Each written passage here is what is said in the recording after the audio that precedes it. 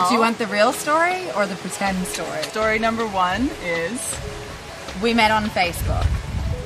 Story number 2 is we met in LA. We're mutual friends.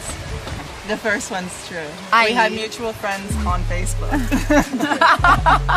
It's a combination.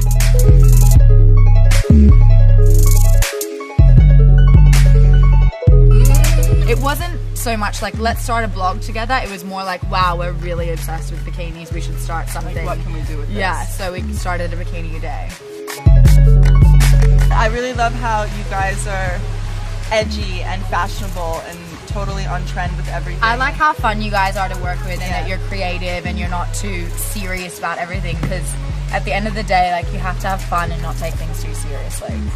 It was really amazing to create such an extensive collection that just had a little bit of everything that we love, like the mesh and the sequins and all of that stuff, the bandage, like, we absolutely love. So it was fun to just work so closely with the team, who are also really talented and amazing.